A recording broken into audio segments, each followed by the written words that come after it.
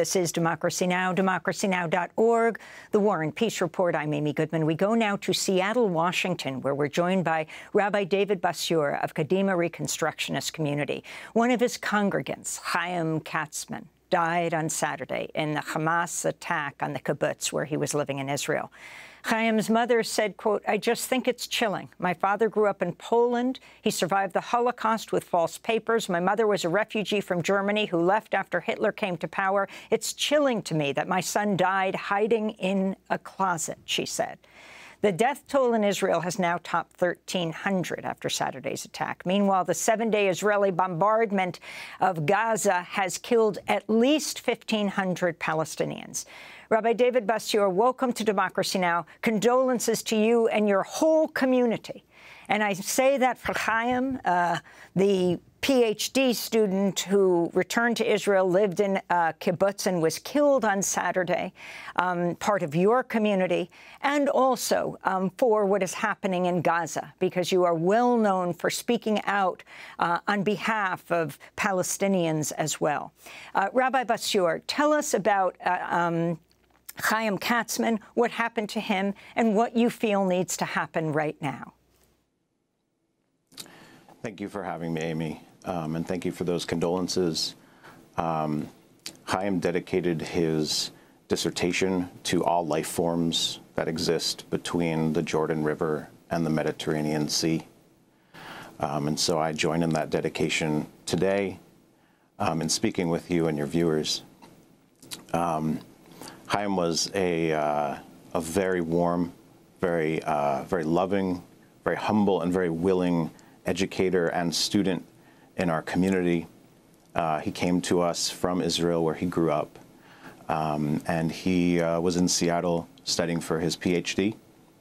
I had a very last-minute opening for a Hebrew teacher in our program for young people, and he applied, never having taught young people before, and never having taught Hebrew to Americans before, and yet he was willing, he was game, he was creative.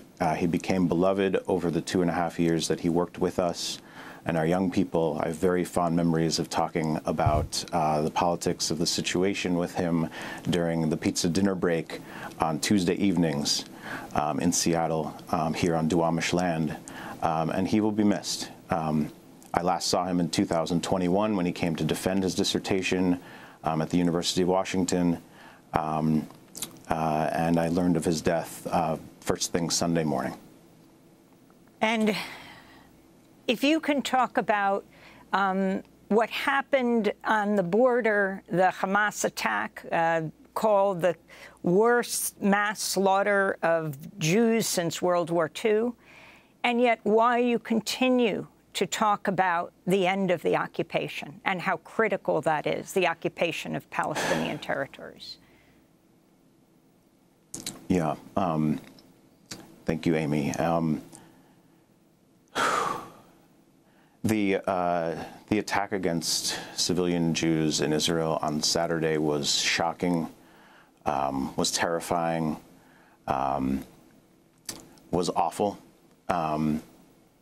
It shook many in my community and myself to the core. Many Israelis in my community themselves critical of the Israeli government and the occupation, but having family throughout the state, myself having friends in the land as well, it was terrible to hear about, just as I was setting up for Simchat Torah services on Saturday morning, where we then danced around with the Torah to music similar to Brevela, who we just heard. We did so to sanctify life, and that ultimately is why I have been outspoken against the Israeli occupation for a few decades now. Life is the utmost. It is the most core teaching that I have received from my tradition, from my ancestors. The idea that never again means never again for anyone means that in the West Bank, and certainly in Gaza right now, where we are on the verge of a complete nightmare, must be spoken out against, must be called back toward reason, toward the interdependence, toward the ways in which Jews, Israelis, Palestinians, and everyone living in the region, our fates are intertwined. Bombing is bombing all of us, is bombing hope, is bombing reason. We need to de-escalate the situation. I can do what I can do from Seattle. We all must move out of hopelessness and into action by either calling our representatives, by coming together, by reaching out to Palestinian friends in the diaspora, to reaching out to Jews, Israelis who have friends and family in harm's way. The situation has been terrible for many, many years. And the context of the occupation, of the atrocities for the last 75 years must be reconciled. To face them is not to say anyone is bad, no one deserves to be killed, and yet we have to face them, we have to make things right. It is the teaching of the tradition that I came up in and now represent as a rabbi. I want to turn to and end with the words of Hayim's brother, Hayim Katsman's brother, Noy Katsman, speaking on CNN. The most important for me, and I think also for my brother, was that his death won't be used to kill innocent people.